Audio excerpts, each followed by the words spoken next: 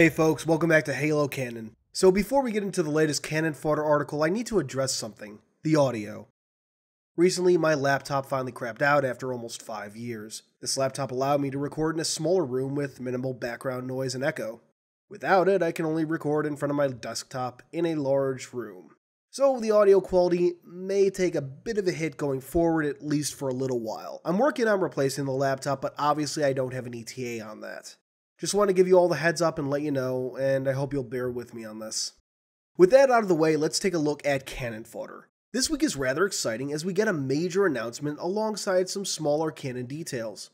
So, let's dive in. We open with the announcement of a project that myself and many others have been asking for years. This week 343 has announced Halo Warfleet, an illustrated guide to the spacecraft of Halo. I seriously can't express how excited this has left me. We're talking about a visual guide with full cross-sections of ships and space stations, details on colony worlds, and a general resource of the Halo universe's technology, scale, design, and construction. I've always been a huge fan of the cross-section books for Star Wars, and it's long overdue that Halo would get the same treatment. But perhaps even more exciting is that these cross-sections will be illustrated by Hans Jensen, best known for the aforementioned Star Wars cross-sections, and John Milani, known for his cross-sections from the Firefly universe. In addition, secondary art will be provided by Sparth, Darren Bacon, Glenn Israel, Isaac Hannaford, Tyler Jeffers, and Carlos Naranjo. Many of those names should sound familiar from Halo mythos. The book itself will be divided into 5 sections: Introduction/Technical Architecture, Human Ships, Covenant Ships, Forerunner Ships, and a, quote, expansive glossary. As mentioned before, I am excited as hell. While this book won't be out until late 2017, meaning we can probably expect a September-October release date at the earliest, this is a project I have been waiting for many years and one I sincerely hope sets a trend going forward. Mythos was a great starting point for a new line of Halo guidebooks, and if we as fans can ensure the success of Warfleet, it stands to reason that we could expect to see similar projects exploring the finer details of the Halo universe going forward. Personally, I'd love to see one that shows the inner workings of Mjolnir, specs on various UNSC gear, Sangheili combat harnesses and their various types, etc, etc. How about you guys? Are you excited for Warfleets? And what other sorts of guides would you want to see? Moving on though, the second subject today is a look at some Ground Command extras, UNSC and Covenant scenery boxes. Anyone familiar with tabletop games can tell you the importance of scenery, and Ground Command is no exception.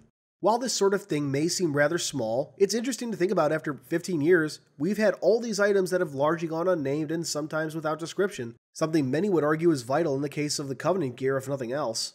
So this week, Grimm and Spartan Games rectify that. In the UNSC pack, we start with the JW Armory Storage Cabinet.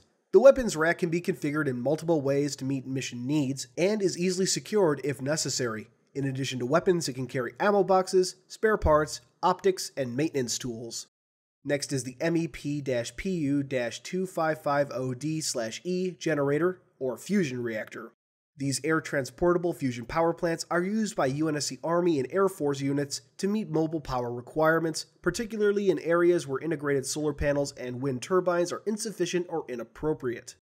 After that, we have the M72 Large Mobile Barrier, an armored shield that can be moved via drop-down travel wheels and a steering lever or towed by a utility vehicle. Following that is the M72 Small Mobile Barrier, a smaller version. Next is the 463L Master Pallet. It's a cargo pallet, what more do you need to know? Finally, we have the Transit Box DR44. These cargo crates feature wireless access to packaging lists, GPS tracking, environmental sealing, and ballistic rated materials.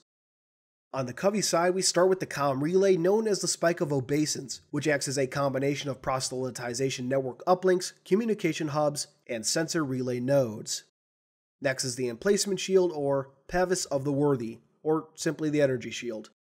Interestingly, they are held in place by gravitic anchors, giving a canon reason for why they never seem to move. After that, we have the good old Space Crate, aka Almar Pattern Repository. In the games, these are very often seen holding weapons, but they can come in a number of configurations, something that, quote, drove Oni analysts to distraction. Post-war, it was discovered that the Sangheili were often just as confused as to the special function of some units and never entirely sure of their contents. Next is the Covenant Defense Barrier, or Guardian Triptych. These barriers were capable of blocking paths for vehicles and providing cover, but also contains systems which broadcast subsonic signals that both deter local wildlife and has a soothing effect on nearby Yanmaya.